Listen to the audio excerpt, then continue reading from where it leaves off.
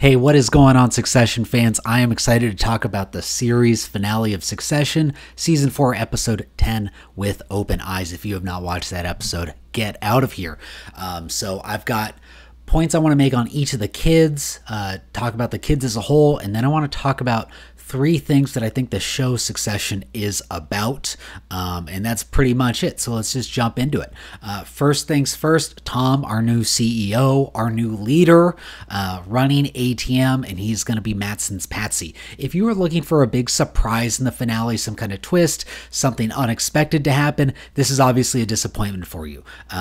I know a lot of people had guessed and thought that this was a realistic scenario for multiple episodes now, and it came to fruition. It is, though, a realistic choice that the show could have made that would have happened in this universe.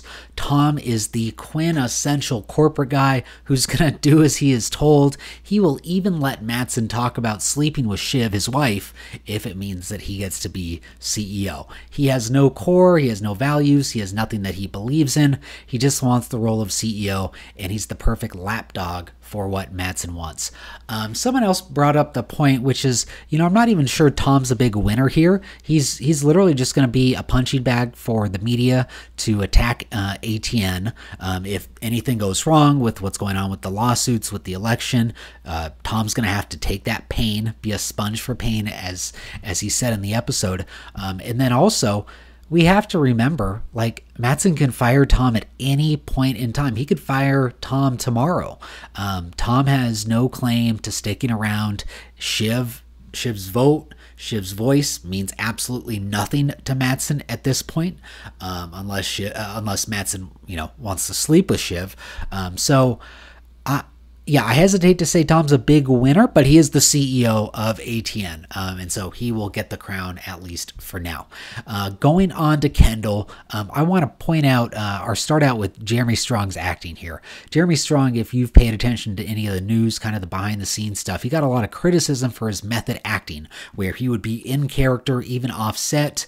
He would be in character constantly, and it bothered some of his other actors, including the guy who played Logan, Brian Cox. Brian Cox kind of insulted him off, not on screen, not even on the set, but in interviews. Brian Cox was really harsh on Jeremy Strong's method acting, saying it was complete BS.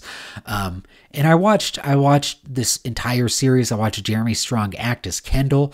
I thought he was the best actor in the entire series, including Brian Cox, including the amazing Kieran, I forget his last name, Kieran Corkin, who played Roman. I thought Jeremy Strong was just at a next level, and those other two gentlemen were amazing actors. But so for all the criticism that Jeremy Strong's method acting got, it worked. It worked phenomenally. He was absolutely sensational. So I think, honestly, those other people that don't like his method acting, they just need to let the results speak for themselves. And if they don't like to act that way, they don't have to. But it's obviously working for Jeremy because he performed amazingly.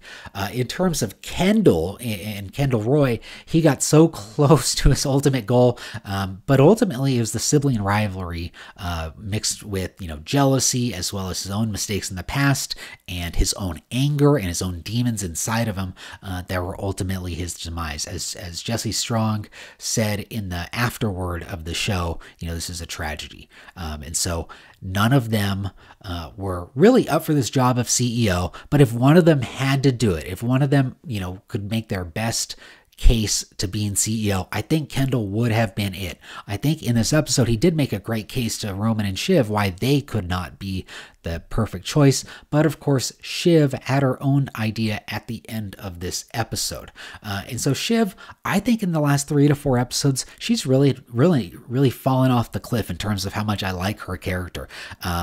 As we've seen, again, those last 3 to 4 episodes, she's been outsmarted, she's been outmaneuvered, and the only real victory, quote unquote, that she got was not allowing Kendall to become the CEO.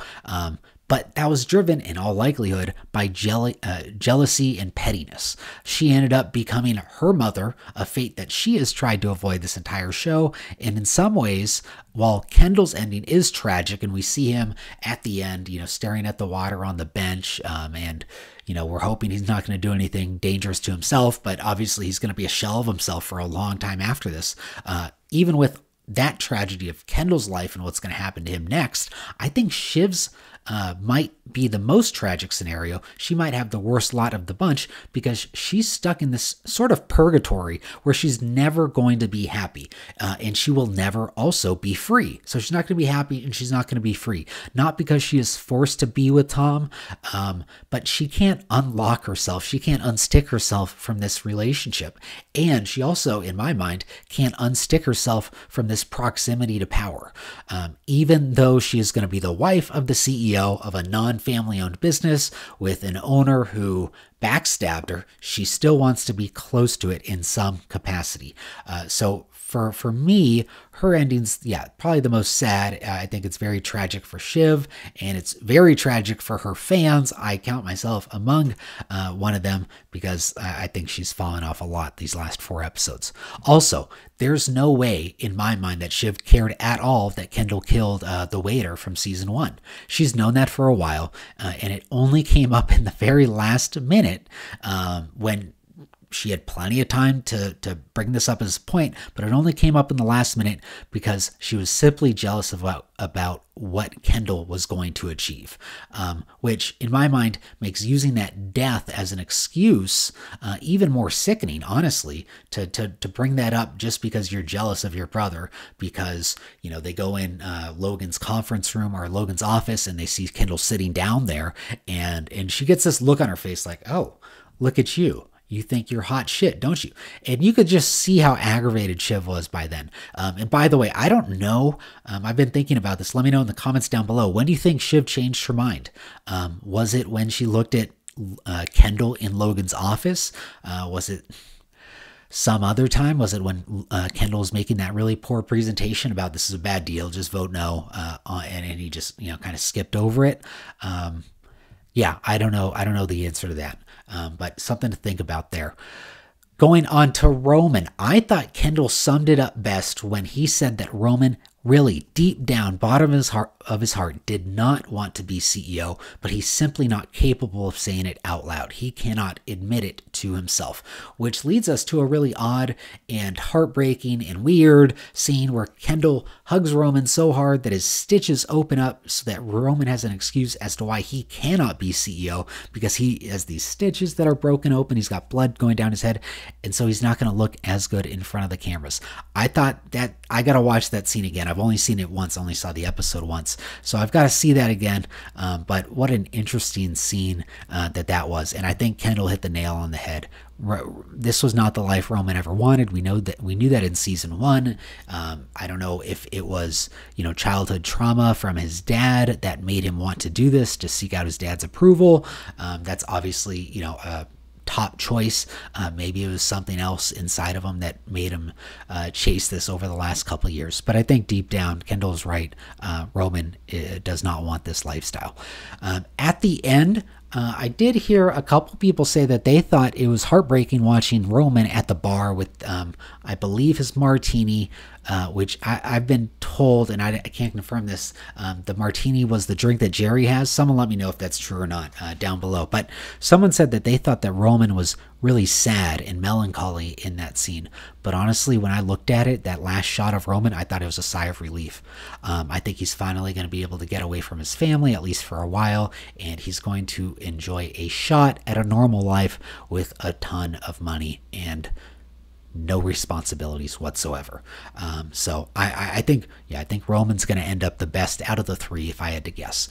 In terms of the kids as a whole, I think there was an obvious and intentional, I want to point that out, intentional lack of character development over the last 4 seasons. And I say it's intentional because, as we'll get to in a second, one of the points of the show in my mind was that how traumatized and messed up kids can be in a family, and how hard it is to untangle that terribly complex web.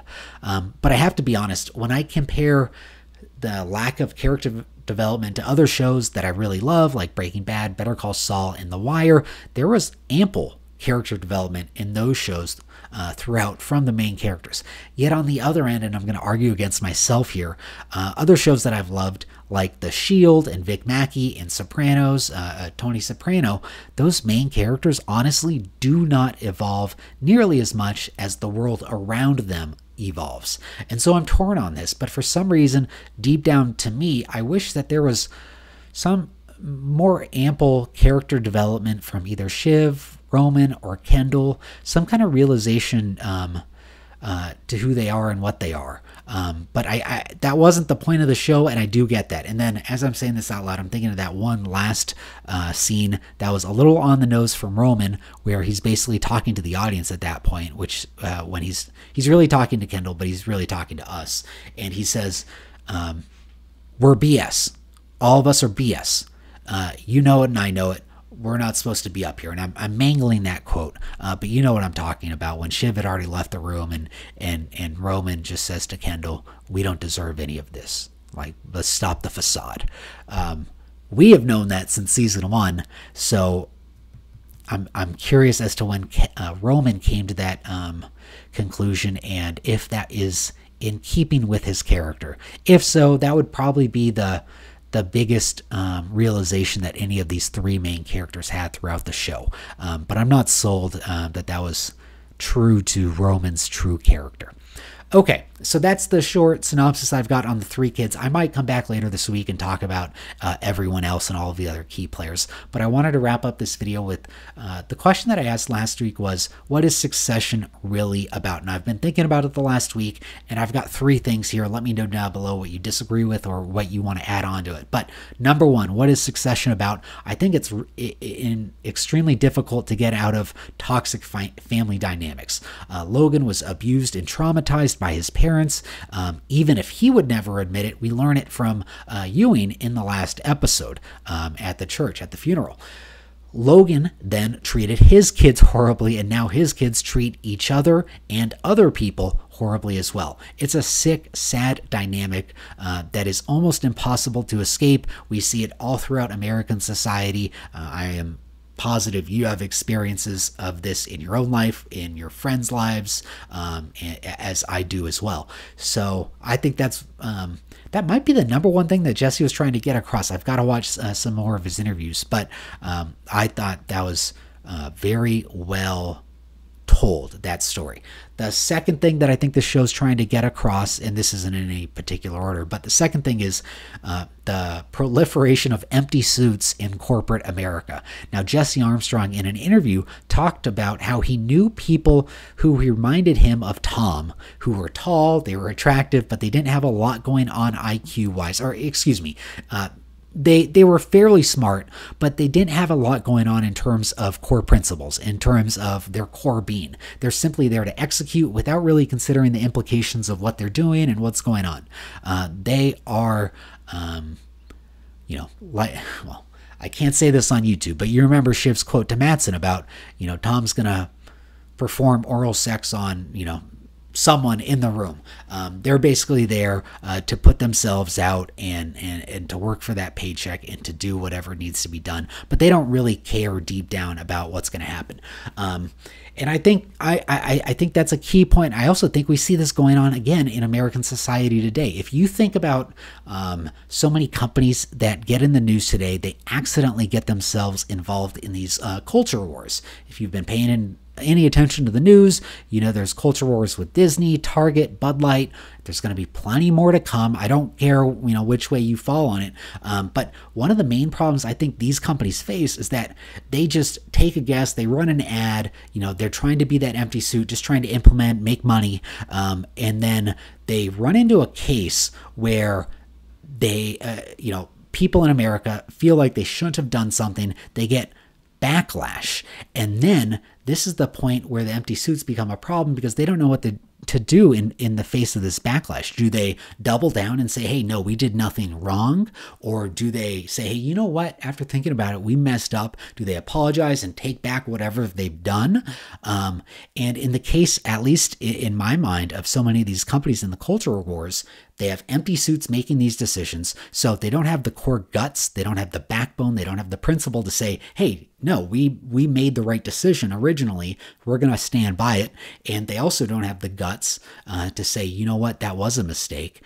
We're not going to do that again, or we're going to do something differently. And so they're stuck in this middle, this gray middle portion of the suit where they're not making any decisions. They're not making anyone happy, and their company names stay in the headlines far longer than they need to because they have no backbone. They have no spine. They're not willing to say what they actually believe, or they don't even believe anything. That's Tom. And that's the point I think that Jesse's trying to get across. And I thought that was beautiful.